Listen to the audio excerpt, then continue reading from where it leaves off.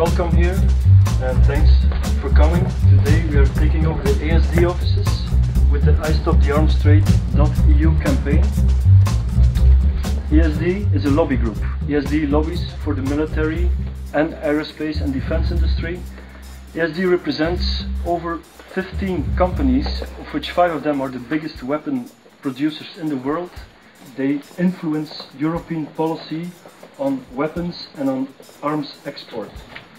They don't only influence policy, they actually write policy. The direct consequence is that Europe is the biggest weapon exporter in the world. This is of course a violation of basic human values. This is also a violation of the basic founding principles of the European Union. So as of today we are taking over the ASD office with our campaign and we will start lobbying for a decent arms policy in Europe. This is a private office. This is not public property. This is not public property.